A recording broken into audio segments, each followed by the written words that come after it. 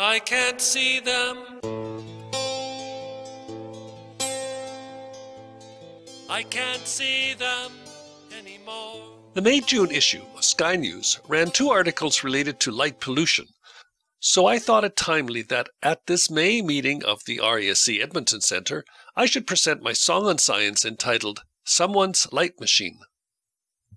As most of you are aware, light pollution is a growing issue, not only for astronomers, but also for plants and animals who depend on daily light and dark cycles to govern activities such as reproduction, hunting, sleep, and protection from predators. For example, nocturnal animals are active at night, and light pollution alters their nighttime environment. Sea turtles hatch at night on the beach and find the sea by detecting the bright horizon over the ocean.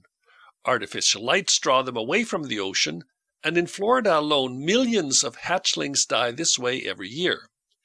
Every year, millions of birds die colliding with needlessly illuminated urban buildings and towers.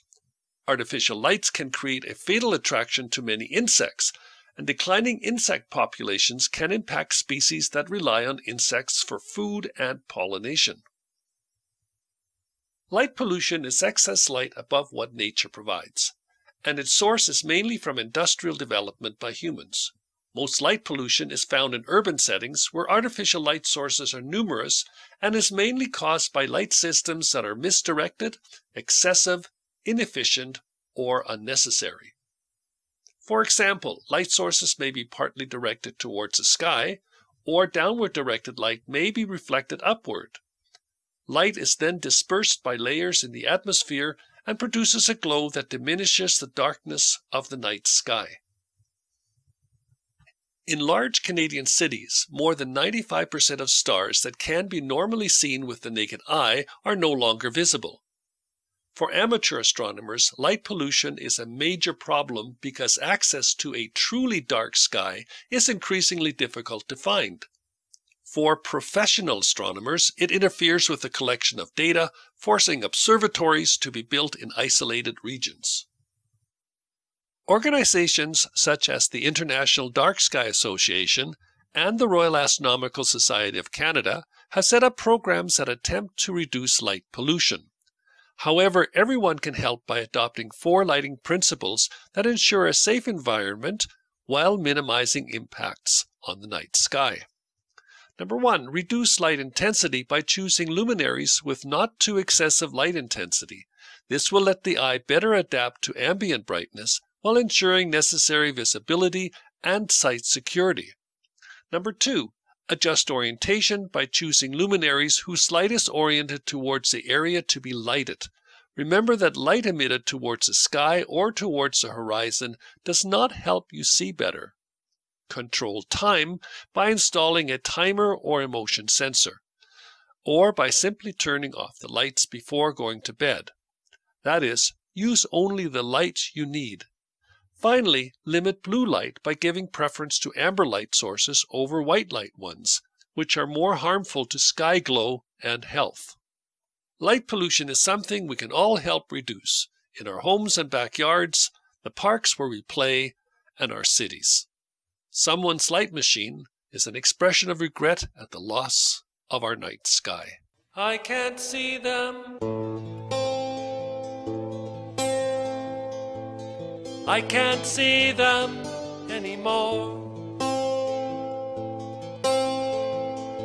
Or when I step outside my door,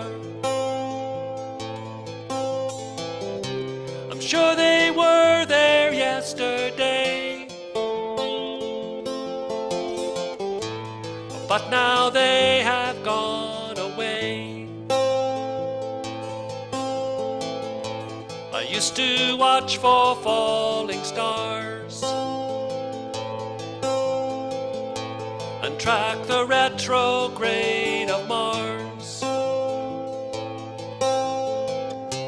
Now I can barely find the moon or differentiate midnight from noon. I used to look up at the sky